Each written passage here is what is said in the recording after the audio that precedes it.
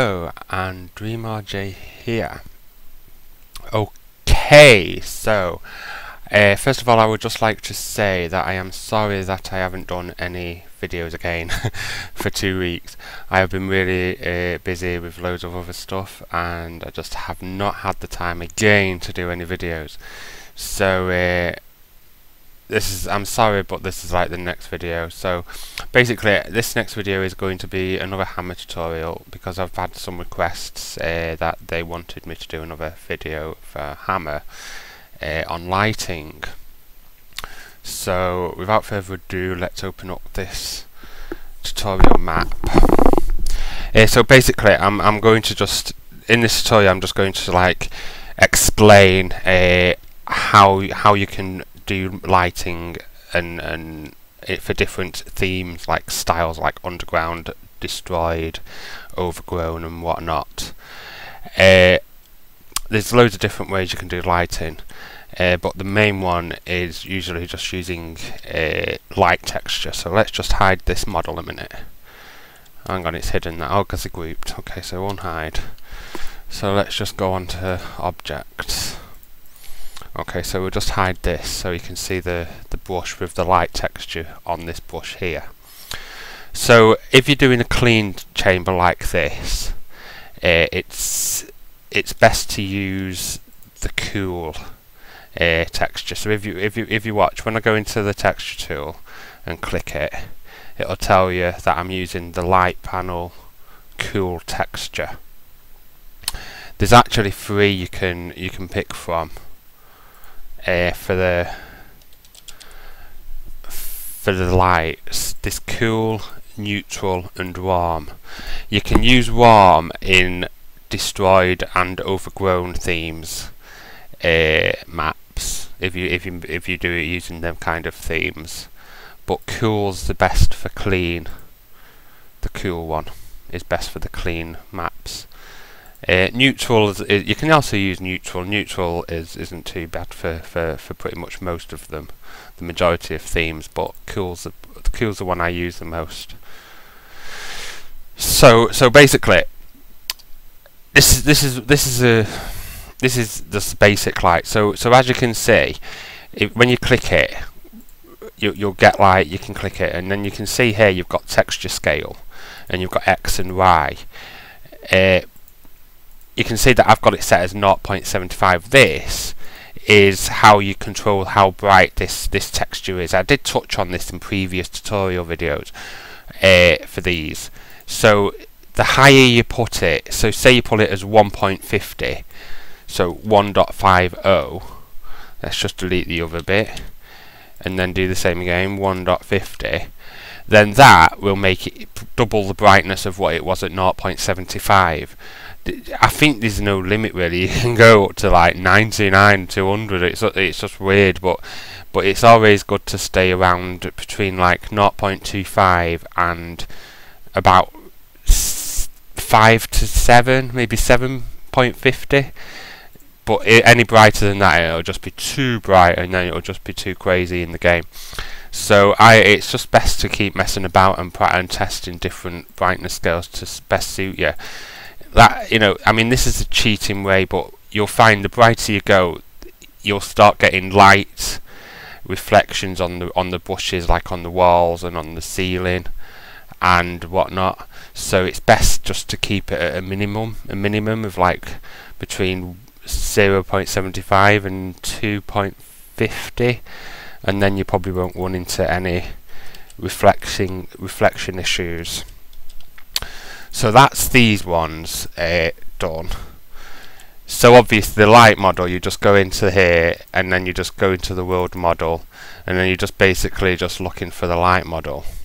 So if you just type lighting, it'll find all light models. See, all models that you use for lighting. Like these different light models, these you know, there's like different ways you can do the lightings on these. And there's another one. What you do is you just put the light texture behind it, the same as the other model that I'm using. So that's that. And then this model, I'll go and open my other map now and explain this one. I mean, also there's, hang on, let me just explain this first. So also, if you go to the entity tool and you've got lights, so if you type light in, you get like a light and a light spot. These are basically, and if you click it in the map, you'll see like a light bulb appear. These are kind of like what you use for other types of light models. You can use these by themselves without any models, but then people will complain because it means there's light coming from nowhere and it doesn't look correct. So it's best just to use these and the light spots with, I'll just spawn a light spot, this one. It's best to use these with other light models, and I'll show you that in a minute when I load another map up. One of my previous maps that I built, that's in the Steam Workshop. So basically, the light spot is like a directional light. You can change the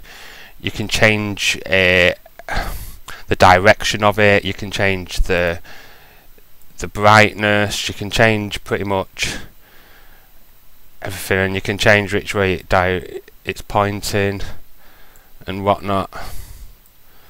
So as you can see, I've just rotated it and now it's facing that wall over there. So if you double click it, you'll get like the brightness here and the HDR brightness, but it's this one you need, and this is the brightness one. The last digits at the end is what you do for the brightness, so you can set that up to whatever you want. Some people do 5,000, some people do 10,000, but it's best just to keep it about 1,000-ish. But you can do anything from 1 to, you know, whatever, you know, from 1 to 10,000 if you wanted. But 200 is minimum, so yeah. And then you can also change the colour of the light, so you can just pick a colour, so you can have different coloured light spot. And that's what you use to give more atmosphere to your maps with you doing different themes like underground or overgrown and whatnot. And you can also do the same with these models. With this entity too, you can change the colour and so on. Okay, so without further ado, let's just delete them, and let's close this one. Don't need to save anything. Just close that because it's annoying. Right, and then we'll open Elements of Destruction, because it was my favourite map that I love to build. Elements of Destruction. Let me just find it. So just bear with me a minute. There it is. Okay. So this might take a while to load.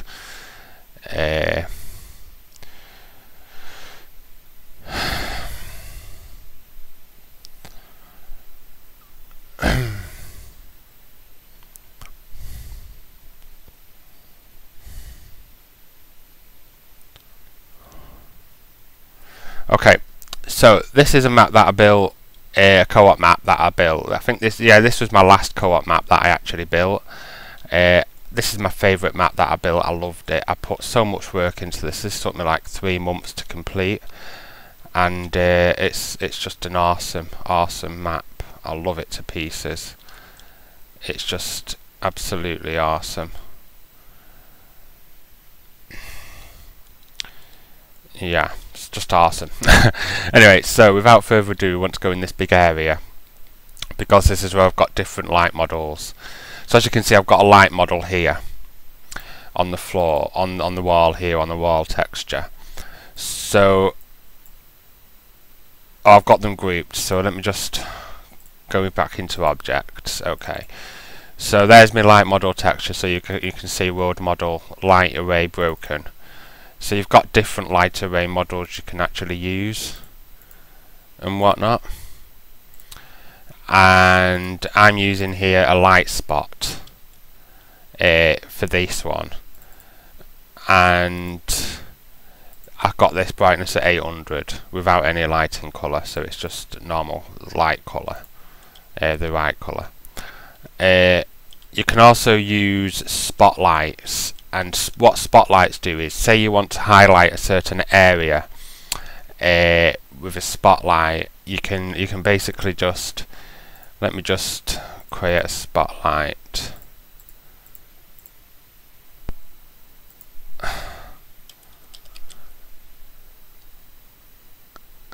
a point spotlight, I think it was called, or beam spotlight, might be beam, yeah, that's the one, beam spotlight. So it's a beam spotlight, so you just go into the entity, oops, what the hell, there we go.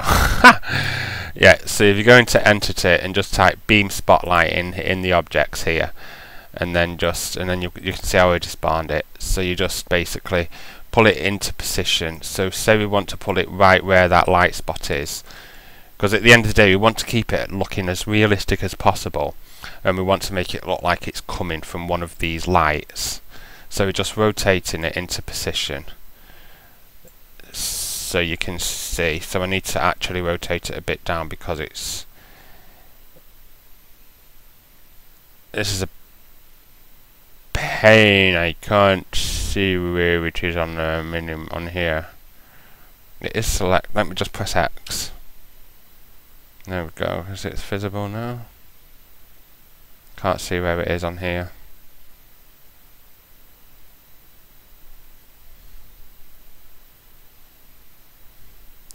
Let's hide the models. There it is. Okay, yeah, sometimes if you, as you can see, when you build a really big map and a really big map with loads of entities, you can see that so as you can see, I've put it perfectly in the center of that spotlight, of the light spot. So basically what this does, let's double click it so you can see the properties.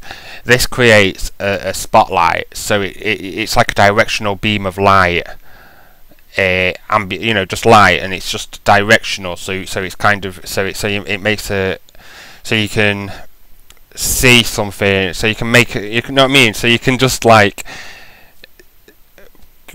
you know, bring people's attention to a certain area using these beam spotlights and whatnot, and useful for various other things as well.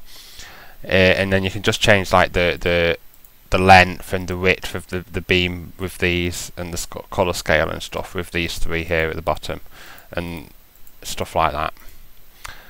And then also the color and what have you. Again, you can change the color of them, so you can have different colored beams. So that's basically a beam spotlight. So let's just go and unhide the props again. And whatnot. So that's those things sorted. We've also got ambient lights, and I've never really used the ambient light things. The dynamic lights, I mean. I've never used the dynamic lights because I always ran into problems with them. So I just kind of avoid using them because, like I said, I just keep running into problems. So I won't be explaining the light dynamics and so on and so forth. So yeah, that's those type of lights. I mean, it's just a matter of playing around with all the different models and getting the lighting correct for your map. And also, you've also got the lighting texture. I forgot the name of it now. The projected texture. You've also got the projected texture, and this is another thing that creates basically projected texture. It's kind of for lighting, and it makes your rooms and your shadows in your rooms just absolutely look amazing. This entity is a must, but I must warn you all that you can only use one projected texture in any area, and each area that uses one has to be completely sealed off from each other. So if you've got multiple projected textures, make sure the two areas, so if say you've got 2 or 3 projected textures in your one VMF map, your VMF file map, then you need to make sure that they are all separated in their own separate areas, because if you've got more and they're not separated, then they won't basically they'll just conflict with each other, and they just won't work, and they just won't work correctly, and or they might not work at all. So just bear that in mind it sucks that they are limited, and people have always complained about, you know, the fact that these are limited to just one per area in each map. And whatnot, but basically, yeah, they're just awesome, and you can change. They can do everything. You can change the color again. You can change the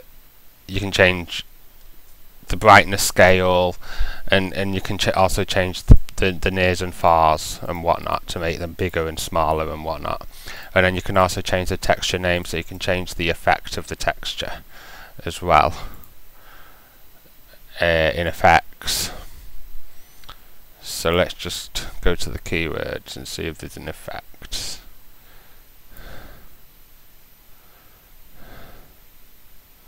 No effects. Okay, so let's just type effects in. Okay, so yeah, you can change. You've got different effects you can just play around with by typing effects in the model in the texture browser window, and you can change them to different effects for your projected textures. But yeah, they are one of the best things to help with lighting and stuff in various different types of maps and different themes and different styles. So we've done this one now, so let's just close. We're not saving anything.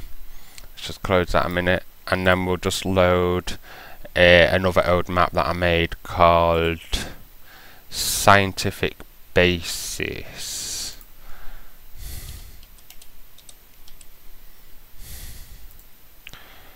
Where is it? Not found it. Okay, so we've got choose your destiny there, and that's not the one I want to load. Scientific basis, just bear with me. If only that you could speak back to me if you spot it and I don't. That would be so much better, wouldn't it?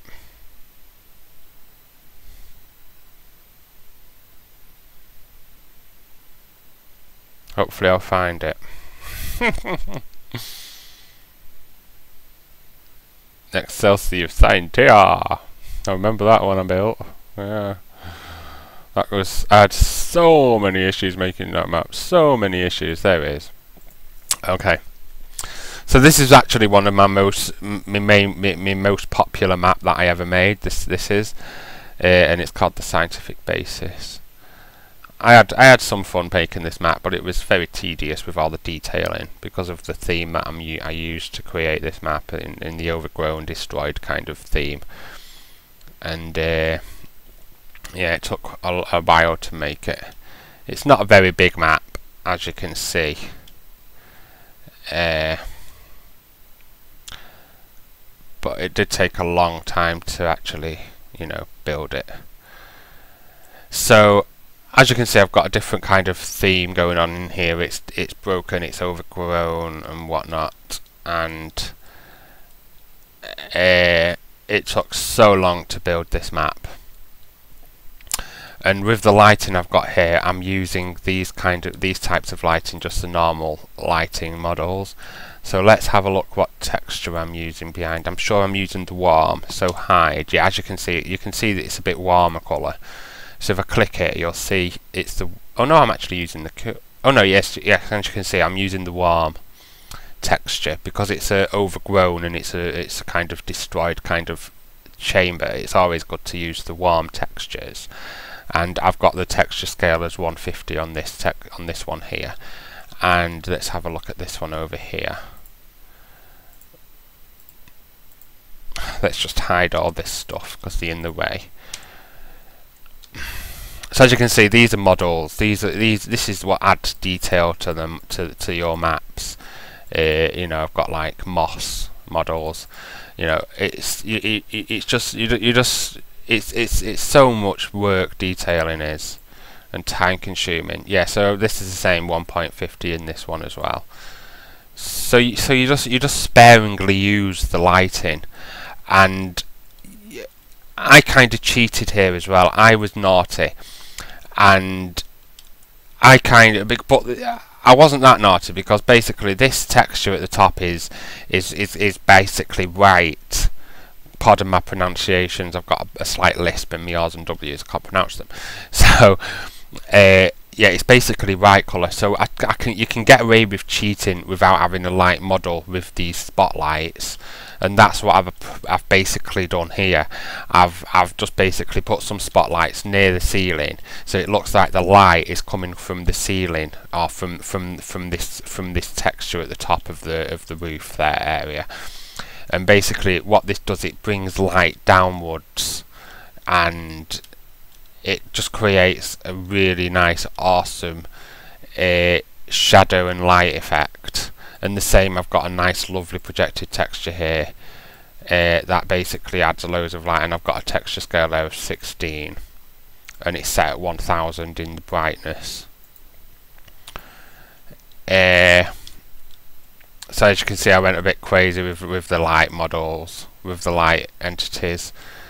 But that was because I wanted to make the room just look absolutely awesome, and because of the ceiling, I didn't really need to add any light model textures to them, like I just kept explaining.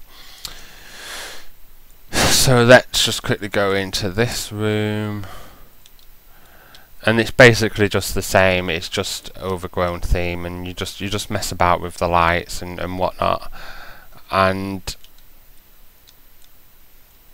yeah, it's just a matter of just experimenting and keep compiling and keep testing and just keep getting and just keep messing with the brightness, with the texture scales on the normal lights, on these lights, on the lights on the floor, on on the walls, until you're happy with it. So as you can see, this light is a bigger version, and this is set at texture scale of brightness as 1 and 1.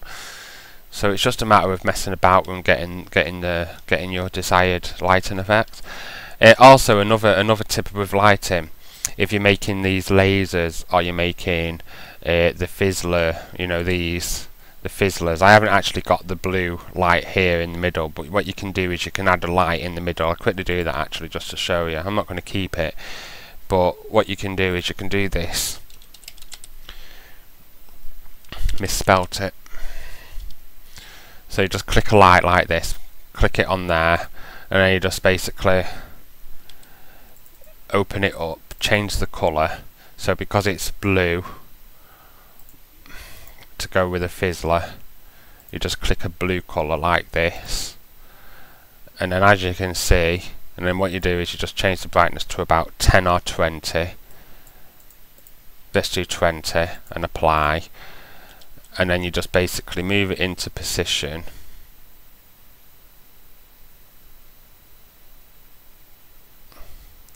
into the middle, and then basically what that will do is it will add light around this area,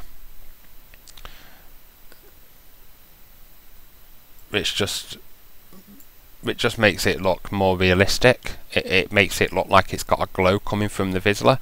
And the same with this.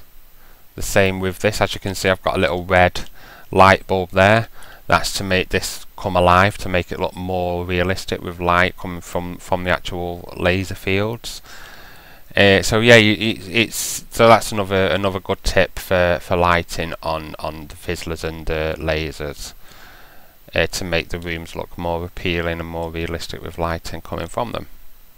So yeah, I think that's pretty much all I can think of at the moment. If I can come up with if I've missed anything, I'm sure my friend will let me know, and they'll say, oh, you need to do another one now or whatever. But if I have to, then I'll just have to find some more time to do one, and I'll try again to do more videos of me playing some games in the next few days and weeks. And sorry for the delaying of 2 weeks from the last video. And I'd just like to say thanks for watching, and please subscribe, and if you've got any suggestions for me future videos, please let me know in the comments section, or you can let me know through your Twitter, Dream_RJ.